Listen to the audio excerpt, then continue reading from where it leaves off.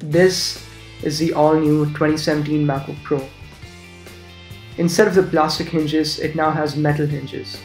But is this actually an advantage or a disadvantage? Let's find out.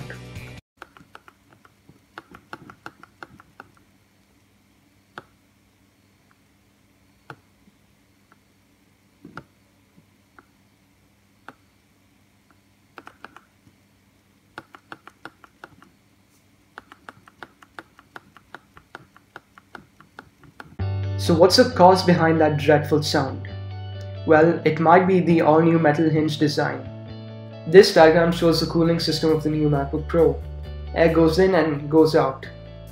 The place where the air goes out is right next to the hinges.